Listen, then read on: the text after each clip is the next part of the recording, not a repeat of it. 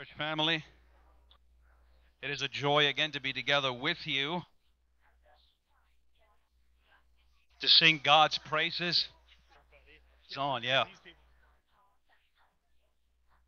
All right, church family, it is a blessing again to be together with you again, to be in the house of God together, to sing God's praises, to hear God's word for God's glory.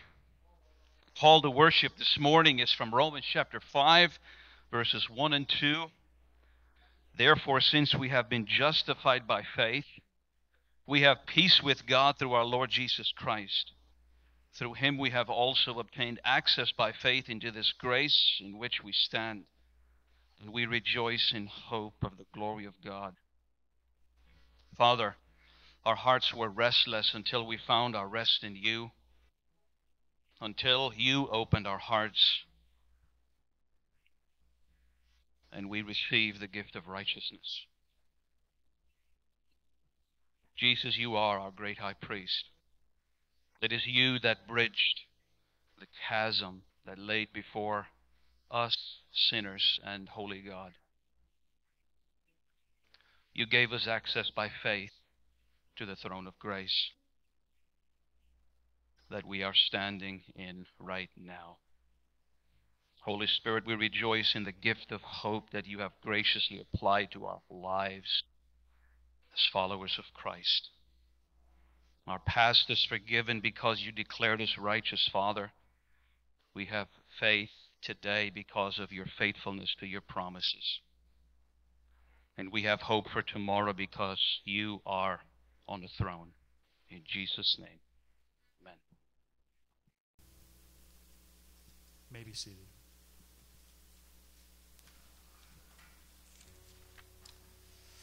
Well, I want to invite you to pray with me at this time, to pray for the things that might be heavy on your hearts, to be in mind, or do you have in your mind the things that pertain to our church family and our church body, to the world around us. I mentioned in the opening time, we got lots of folks sick. Even as I was standing there, I was thinking about, oh yeah, I'm not going to see them today. Not going to see them today because of flu and cold and things like that. So we praying generally for just for the health of our people and our ability to gather as the people of God and to worship. And we want to pray for Ryan and Shelby Webb, who are ministering in Papua New Guinea. We want to continue to pray for the Webbers that should be safely now arrived in Yaoundé in Cameroon, beginning their transition to their ministry in Cameroon. So I want to invite you to do that, to lift up in your own heart and your own mind the things that might be heavy on your hearts this morning, and entrust ourselves to the Lord's care together. So let's do that. Father, we come to you first of all acknowledging that we don't even deserve a glimpse of heaven. We remember the Lord's words to Nicodemus in John 3 that we can't even see the kingdom of God unless you intervene in our lives and give us new birth, give us new life, new eyes, new hearts. And so we just openly confess that neediness, that honesty, that apart from your intervention, we don't deserve to see heaven. We're unable to redeem ourselves from sin and death and the devil and hell. And in spite of that, you have given Christ. You have given us Christ. You have given your Son, Jesus. And he is far more precious than heaven. He is far stronger than sin, death, the devil, and hell. And so we praise you in this moment, and we thank you in this moment that our sins, though they are many, your mercy is more, your grace is greater. There is more grace in Christ than there is sin in us. And so we praise you, and we come to you openly and honestly, knowing that you're the only one that can cure our doubts and heal our wounds, and you're the only one that can be faithful in the ways that we need someone to be faithful for us. You're the only one who has been righteous enough to take shelter under. And through Christ and Christ alone, you take away our sin. take away our death. You destroy the devil. And you bring us into fellowship with God. And you give us all that belongs to yourself. In Christ we receive all and more than we could ever hope for. God, we pray that the mission and the ministry of Jesus would be successful in Papua New Guinea among a people that know very little of your grace, very little of eternal life.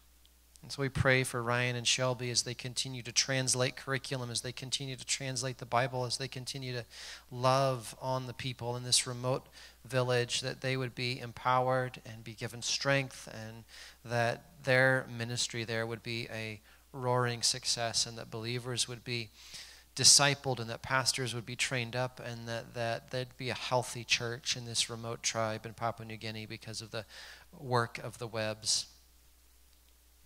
God, we pray for the world at large, the conflict in the Middle East and Israel. And we pray, God, that in the midst of great sorrow and great trouble and great pain and great loss and great evil, that your name would be known and that people would run to you for shelter, run to you for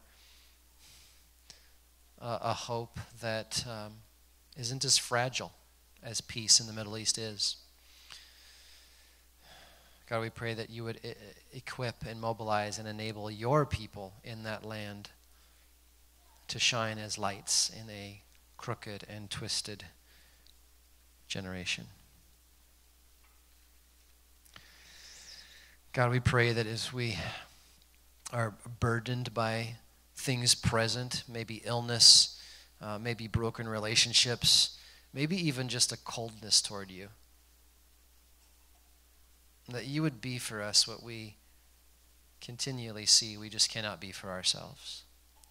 And that you'd heal and restore and help and encourage and give us a joy based on Jesus that can't be easily taken. Not talking about emotional highs or easy thrills, but the slow, hot, burning ember of joy and confidence in Christ who never fails us. Help us to give joyfully. Help us to love each other well and receive your word with gladness in our hearts. In Jesus' name, amen.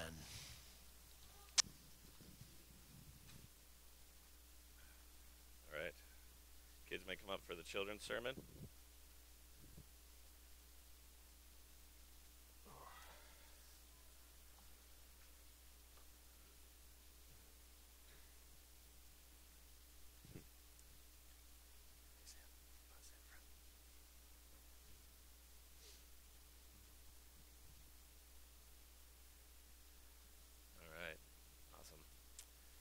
So, I would suppose over the years, I've been asked maybe 100 different times why I believe in Jesus. And when someone asks me that question, I usually tell them, well, I have a lot of answers. I have some scientific ones, some philosophical ones, some experiential ones. I have my testimony, my story. But the real reason at the end of the day is the theological one, okay, which is this. Before I believed in Jesus, I was dead in the water. And God said to me, live. And my eyes were open and my ears were open. My heart started to beat. And I looked up and guess what? God was there carrying me safe to shore. Okay, God was rescuing me. And as he was doing that, he said, hey, it's okay. Go ahead, kick your feet a little. Right? But that's not because he needed me. That's because he was including me in what he was doing. Now, today, Pastor Corey is going to read this verse and preach on it. It's Philippians 2:12 through 13. It says, work out your own salvation with fear and trembling. So that's a command to us to work out our own salvation with seriousness. For it is God who works in you both to will and to work for his good pleasure. Now, that's a little bit confusing, right? Because it's saying you do this because God's doing it, right? Well, what does that mean? Isn't it usually one or the other? Well, here's a good analogy, I think. This has helped me. Do any of you guys like to swim? Yeah? Did you guys have swimming lessons last year? What did you learn in swimming lessons last year when you took them? You remember any of the strokes? Were you bobbing, or doing front crawls, floating? Are any of you good at floating? So I really like to swim. I could never pass swimmers, though, because for some reason I can't float. My legs go down, I sink straight to the bottom. It's really bad. So when my second-born son, Johnny, was just a little kid, we got him in these really cool swimming lessons where I got to actually get in the pool with him and do the stuff. And so there was a teacher, and the teacher would tell his parents basically how to help our kids learn to swim. And there was this specific day where the coach, I guess you could call her, said to the kids, hey, we want you to swim using the front crawl. We want you to swim all the way to one end of the pool and all the way back. Now here's the thing. My son Johnny at the time hated to get his face wet. He would refuse even like bath time. He just would not let his face get wet. And so here I am trying to get my son to swim. And he's sitting on the side of the pool, and I'm willing his will. Okay, I'm encouraging him, and I'm telling him he can do it, and I'm telling him to try it. And finally he gets in, and when he gets in, it's like this. I'm holding him. My hands are like this, and he's laying over the top, and I'm walking with him across the pool, and the whole time he's doing this swim thing. It's kind of like a swim thing, right? And he goes all the way to one side, and he goes all the way back, and I lift him up, and I put him back on the side of the pool, and then I just praise him. I say, you did such a good job swimming. Now, I wasn't teasing him, right? I wasn't teasing him because he actually was swimming. Right? He was the only one swimming. I wasn't swimming. He was swimming. I was lifting him up, and if I had let him go, he would drown. He would sink. So he could not swim without me, but he was swimming. I also willed his will, right? He didn't want to do it, but because I helped him, he decided that he wanted to do it. So this is really similar to how God saves us, is our faith is ours. We believe, we trust in him. But if he wasn't holding us up, we would just sink to the bottom. So when it comes to working out our salvation, the thing to remember is that our faith is not one of willpower where God says, hey, listen, you're in trouble, you're going to drown, you better swim for your life, hope you make it. Right? That's not God's command. God says, hey, listen, you've already drowned. I'm going to lift your head above water, let you start breathing again, and then I'm going to carry you. But as I'm carrying you, you're going to learn to depend on me. You're going to learn to pay attention to the fact that you need me here, that I'm lifting you, and you're going to learn to trust me. And that's your part, is to say, God, thank you for taking me to shore. And every time you stop trusting God to carry you, it's like swimming away from him. And you know what happens when we do that? We start to sink a little bit. And the farther we get away, the less we trust him, the more we find ourselves struggling to stay above water. And so the really weird thing about our faith is that it's not like so many other religions where it says, hey guys, do better, work really hard, and maybe you'll be lucky enough to make yourself good enough to get into heaven, whatever that version is at the end of life. Instead, it's, hey guys, you can't do it, so I'm going to lift you and carry you. All you have to do is trust me. All you have to do is trust me. So we believe because God lifts us up out of the water, and we work along with him, but we only do anything at all because God's already doing it with us. So we should thank him. And we should never get prideful. If we think we're crushing it as believers, and we start to feel like prideful or arrogant over other people, we really need to remember that the only reason we're not sinking is because God is lifting us up out of the water. All right? So let's pray. Father, we do thank you. You are a miracle worker. You do rescue us completely, Father. And so I pray, Lord, that this church, this would be a church of strong faith, and that what we believe in would not be in ourselves and our abilities and our plans and our schemes and anything else that would really be very human, would really be no different than any other group anywhere in the world.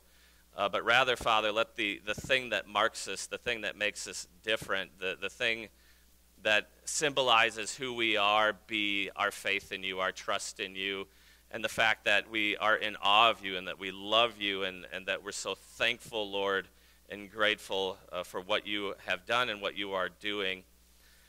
So, Father, it is true, God, that in the midst of your saving us, you are asking us to kick our feet and move our arms. And, Father, that's obedience. But our obedience is always, always, always based on our trust and based on your help. And so, Father, let us be different in the way we work. Let us be different in the way we obey. And let us stay humble, Father, for without you we are nothing. And we thank you for who you are. In Jesus' name, amen. All right, thanks, guys.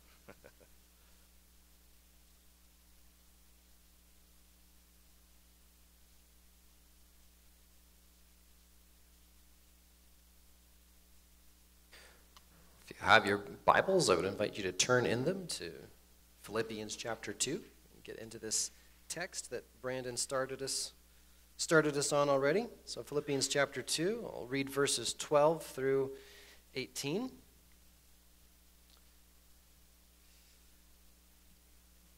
This is God's word.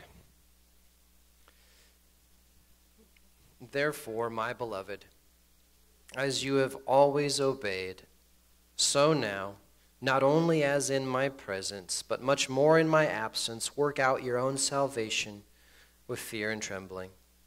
For it is God who works in you, both to will and to work for his good pleasure. Do all things without grumbling or disputing, that you may be blameless and innocent children of God, without blemish in the midst of a crooked and twisted generation, among whom you shine as lights in the world, holding fast to the word of life, so that in the day of Christ I may be proud that I did not run in vain or labor in vain. Even if I am to be poured out as a drink offering upon the sacrificial offering of your faith, I am glad and rejoice with you all. Likewise, you also should be glad and rejoice with me. So this is the word of God. It is for us today, and it remains forever. Let's ask for God's help together. Father, we ask that you would dig down deep this morning and plant this word in our hearts, and that we would love it. We'd love you more because of it, and that you'd encourage our hearts and equip us for every good work. In Jesus' name, amen. Well, some of you know how much I enjoy making bread. If you didn't, now you do. I enjoy making a dairy-free white bread loaf, and I use honey in it. And the honey really just changes the flavor. It's delicious. It's one of my kids' favorites. I enjoy making bread rolls. I have two excellent recipes for those. One I found online, and another that was my grandmother's recipe, which uses lard. So they're excellent and delicious. And recently I've discovered a brioche recipe to make hamburger buns with. And those are exceptional because they're so light and fluffy and perfect for hamburgers and sandwiches. The thing about bread dough, though, as you probably know, is that it requires a lot of work. You mix the ingredients, and then you spend time kneading the dough, which is, of course, easier if you have a mixer with a bread hook or even a bread machine. But if not, you fold and punch down and fold and punch down and fold and punch down over and over and over again. And then you wait hours before you can move on to the next step, which isn't even baking it. It's punching it down again and folding it again so that it can be shaped and then rise again and be baked. And if you've never made bread before, right? If you've never made bread before, then you might say, well, that sounds like a lot of work. That sounds like a lot of work. But here's the thing. I haven't even mentioned all the work that's being done to even make that work possible, right? Like, none of the ingredients that I would use came from just nowhere. A farmer somewhere had to have soil that was good to plant wheat seeds in, and then he had to fertilize that soil, he had to water that soil, he had to wait on it to grow, and then he had to harvest it. And then he had to give it to somebody else that would grind it down into flour, which was then bagged and transported to a grocery store where someone else takes it off of the truck with a forklift, and then someone else puts it on the shelf so that I can buy it. And then just as many processes went into all the other ingredients, like the butter and sugar and milk in the recipe. And even all of that fails to mention how the ingredients themselves are working together in ways that I have no control over. Having put yeast into my dough, the yeast then does all the work. It eats up the sugars in the dough and excretes gas, which is trapped by the gluten, so that the dough has nowhere to go but up. And then it can go in and get baked in an oven I didn't design or build. And don't even get me started on all the things that have to go right in my body for my hands to work and my eyes to work and my lungs to inflate and on and on and on for me to be able to even put the ingredients together. And when you think about that, and when I think about this anyway, making bread from scratch doesn't seem like that much work. It seems more like a gift. And I think that Paul is basically saying the same thing here about our salvation. Consider the main call of this passage already articulated for us this morning from the end of verse 12. Work out your own salvation with fear and trembling. Work out your own salvation with fear and trembling. Now, understand that this is a call that's building on something. It's building on a call to unity that's already been sounded several times in the letter. In 1:27, Paul tells them to strive together for the gospel with one mind side by side. In chapter 2, verse 2, he tells them to complete my joy by being of the same mind and having the same love and being in full accord and of one mind. He goes on from there in chapter 2, in verses 3 through 8, to tell us that that kind of unity is really only possible if we're humble. If we have Christ-like humility. He tells us to not do anything from selfish ambition or conceit, but in humility, count one another as more significant than ourselves. And then he says that Jesus himself is the cue for this, that Jesus himself is the example of this kind of humility that leads to unity. Now here, he reveals that that kind of humility is only possible if God himself has worked it in us. And so in 2:12 through 13, he says, work out this salvation, which should lead you to humility and unity with other believers, with fear and trembling. That is humility. For it is God who works in you, both to will for this and to work for this, for his good pleasure. And so it seems to me that working out our salvation is just another way of saying, pursue this Christ-like humility. Pursue this unity with other believers. Of course, that might not exhaust everything Paul is saying, but this is the context in which we find this command to work out our own salvation. That our humility and our unity with other believers is going to reveal something about whether or not you and I are growing up into the salvation that God has worked in us and is working in us. Of course, as Brandon already mentioned, the question in our mind might arise, well, if this is really all God's work, then why are we working ourselves? How are these two things compatible? You know, why not wait around for the bread to make itself if it all depends on God anyways? So what Paul does here is he gives 3 reasons that should appeal to the new heart that God has given us and given his people. And so that's what I want to see together.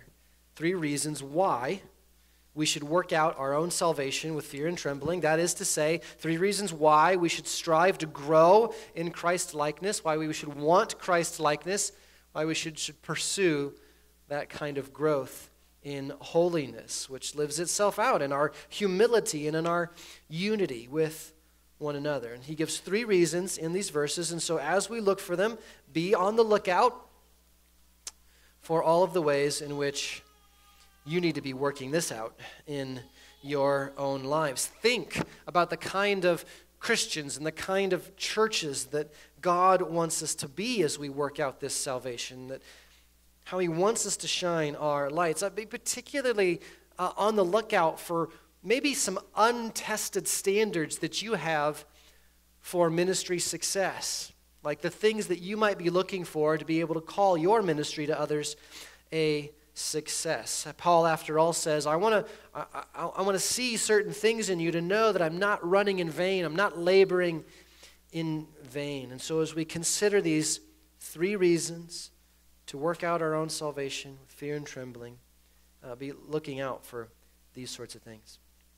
So the first thing he says about why we should humbly work out our own salvation or strive for a Christ-likeness that leads to humility and unity is that this pleases God. Working out our own salvation with fear and trembling pleases God. Our salvation is a gift from God, and it's designed to bear fruit that pleases God. So he says in 12, as you have always obeyed, so now, not only as in my presence, but much more in my absence, work out your own salvation with fear and trembling, for it is God who works in you both to will and to work for what? For his good pleasure. And so, yes, on the one hand, having been saved, we do work, right? We do kick and paddle. There is dough to knead and fold and punch down and shape. Our work is truly ours. Our will is truly ours. Our desires, they can grow warm.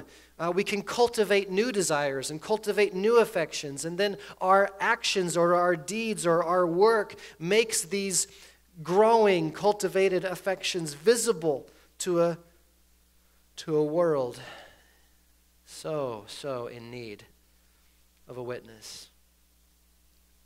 So like people who have encountered the grace and forgiveness of Jesus and find in themselves new desires, we want to do things that cultivate and protect those new desires. Like somebody who finds peace and security finally in Christ, and they don't find themselves needing to run to alcohol for peace and security or some other temporary fleeting pleasure. And they don't just keep that stuff internal, they actually work that out. They actually try to protect that new desire. They avoid certain places. They go to meetings. They ask for other people's help. Or they might even help other people follow on the same path that they're on because they want to work out what's been worked in them. Replace old pleasures and comforts with new and better pleasures and comforts. And that's the work that's done. And at the same time, we understand that even that work is a gift. It is God who's worked our work in us. I kind of like to think of it this way, that many of us, I think many of us are going to appear before the Lord one day wearing crowns, right? I think a lot of times there's pictures of saints in the book of Revelation appearing before God with crowns on their heads. Some of our crowns are going to say 40 years sober. Some of our crowns are going to say hospitable, right? And some of our crowns are going to say servant-hearted and self-controlled. Some of our crowns are going to say virtue. And these are all the sort of things we strive for, right? The things we long for, the things we're pressing toward. But on the day that we meet Christ face to face, we're going to all take ours off and put them at Jesus' feet and say to him, this belongs to you. You gave that to me. This is yours. He works our willing, and he works our work. Martin Luther summed it up this way. He said, the love of God does not find that which is pleasing to him. The love of God creates that which is pleasing to him. That's the foundation of our assurance that when we meet Jesus on the last day, he'll be smiling on us, not because of our quality, but because of his quality. Not because of what we have come to present to the Lord, but because of what he gave. All that he demands of me and deserves from me, he's provided to me in Jesus. And that's the foundation of my assurance, and it's the foundation of my effort. It's the foundation of my work. He has provided me with all that pleases him. I need you to hear this. I need you to remember this. That God's pleasure in us is rooted in the gospel of Christ. Notice that all the commands in this passage are to be obeyed while, verse 16, holding to the word of life, holding fast to the word of life. So all that's commanded here, the working out of your own salvation, is commanded to be done while holding fast to the word of life, which is the news or announcement of all that God has done for you in Christ and that you could not do for yourself. You couldn't pay for your sins and survive, but Jesus was able to do that. By trusting in Jesus, you enter into the pleasure of God, that in Christ, God is pleased with you. All that's commanded of you in this passage, all the working out of your own salvation, the pursuing of humility, the pursuing of Christ-likeness, the pursuing of unity with other believers, and these are commands. But all of them are to be pursued holding on to the word that God has provided and enabled all this by giving you his Son. And so, yes, you should seek to please God. And you should seek to please God by increasing in Christ likeness, but not because he is already displeased with you, but because in Christ he is already pleased with you, and you are now free to go on pleasing him. You were not free like this outside of Christ, but now you are free. You're free to grow, you're free to increase in Christ likeness and to honor your Father in heaven. You know, oftentimes we think that these commands, like the commands to unity, that these commands are given to us in order for our pleasure, right? That the point of the command is that, you know, folks, the church would be a lot nicer if you would all get along, right? That's for us, right? And of course it is. Church is nicer when we all get along, but that's not the first reason we're commanded toward unity. As we're working out this salvation which has been given to us, and as we're growing in this salvation that should unite us together and that we share with all of these people that we're supposed to be united with, what's it for? Well, verse 13 tells us it's for the pleasure of God. And our pleasure in any unity that we have is just gravy. First and foremost, we get the joy of knowing that our growth in humble Christ-like unity gives pleasure to the God who saved us to live in exactly this way. So, these things are to be pursued. We're to humbly work out our own salvation because it pleases our God who has provided it. Now, oftentimes you see this at Christmas time, right? You give a gift to your kids. Those of you, you can remember what it was like to give gifts to your kids. Right? This strange phenomenon of giving something to someone else and losing it. Like you lose it. You give it away. It's not yours anymore. It's theirs. And what do you get, though? You get the pleasure of seeing them use it as it's intended. And that's the kind of pleasure our Father has as we actually do with his salvation what was intended. Secondly, we should be humbly working out our own salvation or striving for Christ's likeness because this glorifies a good God in a broken world. So it not only brings God pleasure, but it glorifies him in the world. In verses 14 and 15, we're told to do all things without grumbling or disputing, that you may be blameless and innocent, children of God without blemish, in the midst of a crooked and twisted generation, among whom you shine as lights in the world. So the world here is described as crooked and twisted, which of course is an image of something that's not as it should be or not what it once was. In that regard, the times have not changed. And Paul says we're to be lights in that world as people who are, quote, blameless, innocent, and without blemish. Now, that may seem out of reach to you this morning. You might be thinking about your past. You might be thinking about your most recent Tuesday and be feeling how far out of reach that is. So let's say what this does not mean. Let's say what this does not mean. It of course doesn't mean that you've never done anything wrong, right? The closer we get to Christ, the more aware we are of all, well, how aware we are of how deep the rabbit hole goes when it comes to our sin and our need for forgiveness. And certainly, it doesn't mean that we'll never sin again, right? As if meeting Christ brings us into a state where we suddenly do everything right or have reached full maturity. We know from experience and we know from the commands and warnings that are written in Scripture to saved people that we continue to wage war on our temptations that are real temptations and grow out of our sins and faults and shortcomings. I mean, for crying out loud, Paul is saying these things in a passage that's about growing in holiness. And so, of course, he assumes that we will continue to discover the depths of our need for forgiveness and repentance and growth. So it seems instead that innocence and blamelessness and being without blemish means instead that we've come into contact with the only one who can do anything about our sin. It means that now we know who to confess to. Before we didn't know. We've been found by the only one who can be truly turned toward when we've sinned. I know some of you have had fathers that when you screwed up, you couldn't turn toward him and expect love and grace and forgiveness and help. Just understand that's not the way God is.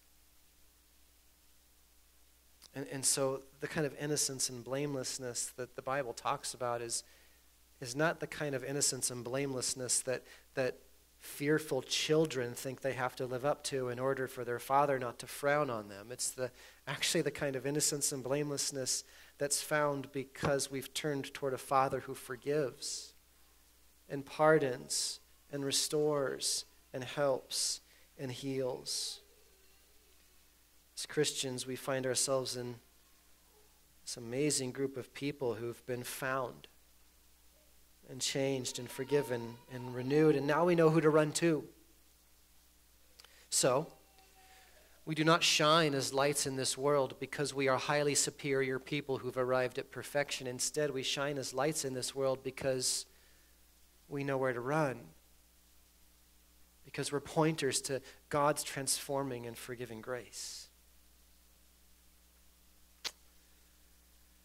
You know, I had friends in college. They would sometimes get in debates about whether or not Christians could still use bad language.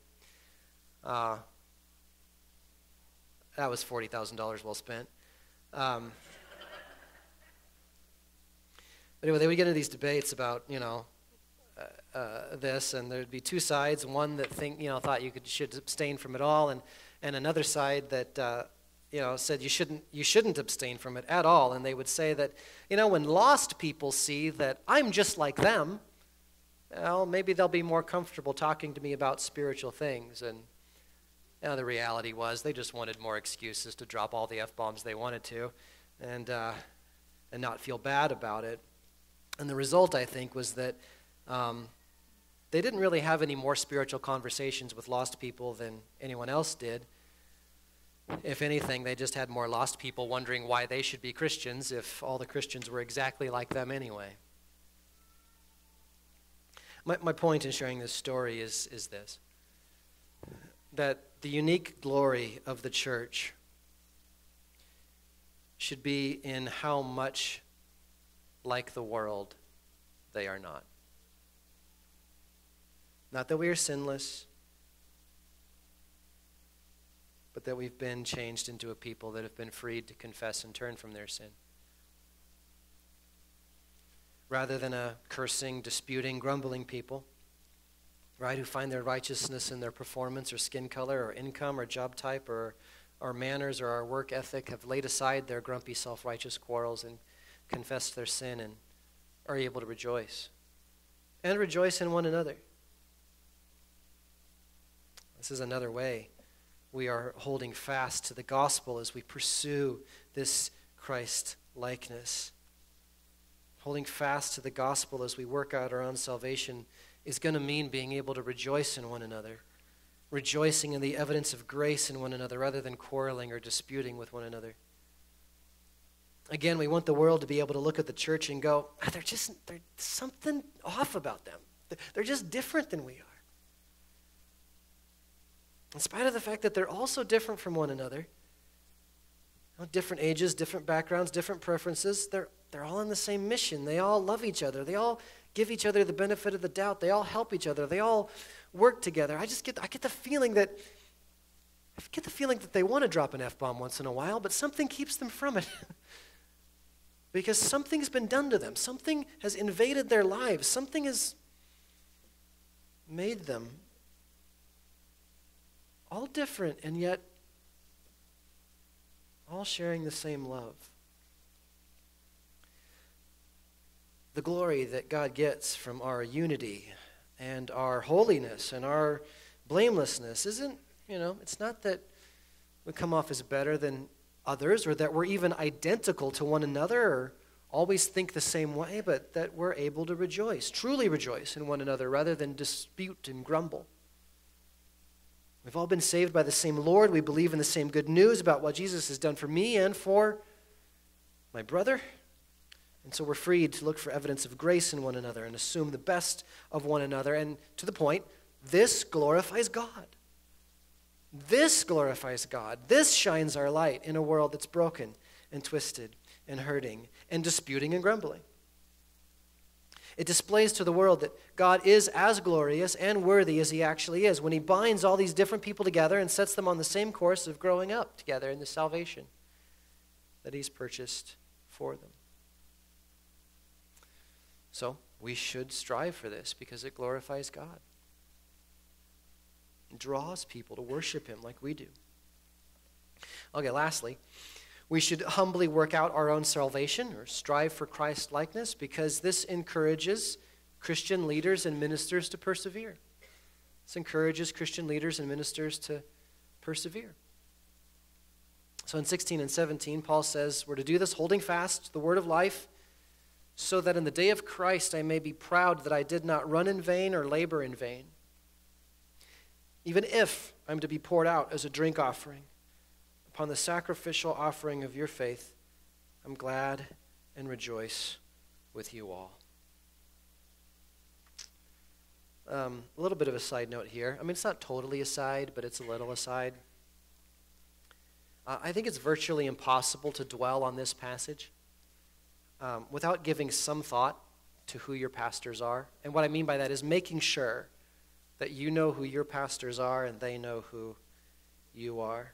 Maybe I say this because we live in the internet age, and there are people watching church online, and I don't know, maybe this morning, I don't know. I don't pay a lot of attention to how many or who's watching online, but if you're watching online and you're able to go to church, you need to find a church. You need to get a pastor. You need to tell him, I want you to be my pastor. You can't do long-term New Testament Christianity without a pastor who knows it's actually his job to be your pastor and pray for you and care for your soul. I just don't know how to read this passage any other way. There are people that have a whole people under their charge, and they're looking to those people to be able to evaluate whether or not they're running and laboring in vain or not. I just don't know another way to read it. You could say it this way: if you want every pastor in your life to give up, just make sure they never know they're free to pastor you. Make sure they never know you are looking to them to care for your soul and help you follow Christ. The quickest way to do this would be to just tell that pastor or those pastors, hey, these are the believers I want to do ministry with. This is them. I want to do ministry with these folks. I want to be united with these folks, and I'm asking you to help me be united with them, even if it's a little uncomfortable sometimes. And that's the work I'm supposed to be about. It's people work. The work of a pastor is people work. And so my perseverance, just speaking from experience, my perseverance is strengthened not by items on a calendar, and it's not strengthened by how many chairs are filled. My perseverance is strengthened by knowing that I'm not laboring in vain because Christ is being formed in people. The things that keep me running are things like Ryan and Jillian and Gracie and Noah getting baptized, and Alex pretty soon. He's told multiple people this is happening. Now I just committed him.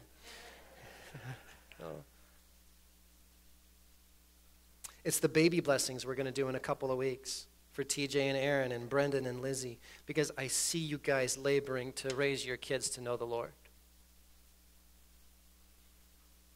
It's Mary's positivity and steadfastness in prayer. She's the only one crazy enough to meet with me at 6:30 in the morning. It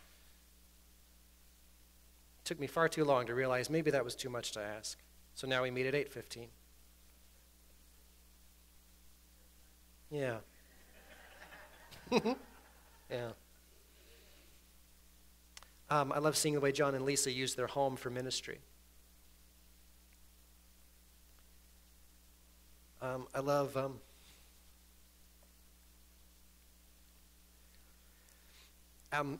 try this. Ask Gene how he's doing sometime. You'll hear blessed beyond measure. I like that. I love that gratitude and humility. I love hearing stories of from Peg and Amanda and Jean and Brenda and Karen in Ready Now Recovery and jail ministry. I like to watch Mary Kay interact with coffee shop guests, and her husband Dan interact with our children. He treats them like blessings and not like burdens. I love seeing Mary Holdall's discernment in Bible study. I love the conversations that I have with one of the most recent ones I can remember that's coming to my mind is Clint and Kim thinking about how to minister to somebody that's far from the Lord. I love seeing how many of you care for your parents in their latter years. I was talking with one of you, this is about a year ago now, but the story has stuck with me. You baptized as an infant, and but you wanted to join the church that you were in, and you needed to be baptized as a believer to do that, and so you decided that you would do it not only to love your church, but you'd also do it to show your boys that obedience to Jesus is a big deal.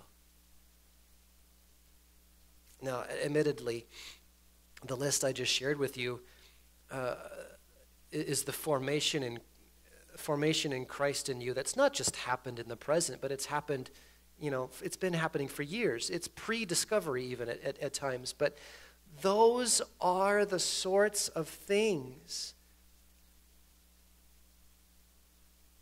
that give your ministry leaders perseverance and strength to keep going. The things that keep your pastors from giving up entirely. And here's the thing. Those are the same things that'll keep you from giving up too. I want you to think with me like this, that ministry is people work. Ministry is people work. Judge its success by whether or not you are being faithful to see Christ formed in others. honestly assess if this is the way you view ministry, because I'll tell you, our ordinary Christian church experience, I don't think conditions us to think this way. Let me give you an example. There's this great little book called The Trellis and the Vine that rocked my world about a dozen years ago. And it talks about this phenomenon that, yes, we will say that ministry is about people, but we are not typically conditioned to treat it like it's about people. And so the book poses this hypothetical scenario. It says, imagine this. Imagine a reasonably solid Christian said to you after church one Sunday morning, look, I'd like to be more involved here and make a contribution, but I just feel like there's nothing for me to do. I'm not on the inside. I don't get asked to be on committees or lead Bible studies. What can I do? Now, what would you immediately think or say? Would you start thinking of some event or program about to start that they could help with? Some job that needed doing? Some ministry that they could join or support? Now, just honest confession, that's usually how I think, and it works is the thing. Like, it actually does work. Like, if you get somebody involved and give them a job within 6 months, you can usually keep them around for a while. Here's the problem, though. If churches continue to think of people in terms of the roles they can fill, well, eventually they'll feel used. Or all the jobs will get filled, and people will actually believe that there's nothing for them to do if all the jobs are filled. Now, I'm going to continue to share the quote with you, and this is the part where he talks about what needs to change in our thinking. He says this. He says, but if the real work of God is people work, right, which is the prayerful speaking of his word from one person to another, if that's the work, then the jobs are never all taken. And the opportunities for Christians to minister personally to others are limitless. So, back to this hypothetical person who wants to be more involved, you could reply, see that guy sitting over there on his own? That's Julie's husband. He's on the fringe of things here. In fact, I'm not even really sure he's crossed the line yet and become a Christian. How about I introduce you to, and I arrange you to have breakfast with him regularly, and you can read the Bible together. Or see that couple over there? They're both fairly recently converted and really need encouragement and mentoring. Why don't you and your wife have them over, get to know them, and read and pray together once a month? And then, if you still have time and want to contribute to the church some more, why don't you start praying for the people in your neighborhood and then invite them all to a barbecue at your place? Because that's the first step towards talking with them about the gospel or inviting them to church. That's really how simple ministry should be. And yet I'm betting that many Christians feel that that approach feels strange and uncomfortable. I'm not thinking of anybody in particular here. Like, don't think that I think that. But generally, this has been my experience. That approach to ministry makes things uncomfortable because it doesn't fit neatly on a calendar. We don't always know how to become friends with people. And even more, I wonder if we're just too busy to do that kind of ministry. Still others may worry that they can't spend themselves that way, that it would take too much to be available to people like that. So let me encourage you with this closing application. And it begins with Paul's reference to sacrificial offerings here in verses 16 through 17. We see Paul's mind and heart for ministry was a mind and heart for people. And as he talks about this, he pictures two sacrificial offerings. He's got the Philippians and their offering and their sacrifice of worship and service to the Lord, and then Paul pictures himself as a drink offering being poured out along with them as he serves and worships the Lord. The images from the Old Testament here, when the people of God would offer the best of their harvests, and when it was grape harvest time, a drink offering was emptied out on that regular burnt offering. And the point of it was to hold nothing back. You poured it all out. And Paul says that's a pretty good image for my life. Poured out for others. But here's the encouragement I want to get to, and this is the application. Paul tells us there's joy after being emptied out. Paul tells us there's joy after being emptied out. Holding fast to the gospel as we minister to people this way means there is joy even after being emptied out. Notice Paul was glad, he rejoiced even to be emptied if it meant that Christ was formed in them. And he urges them to even rejoice with him over this in verse 18, saying basically, if this costs me my life, if I get completely poured out, I'm glad, and I will rejoice, and you should rejoice with me, because it meant that I was poured out to see Christ formed in you. You know, many of us think we can only be poured out so much. And we actually think that what God uses is what we keep pouring out, when really it's when we're empty that he does his best work.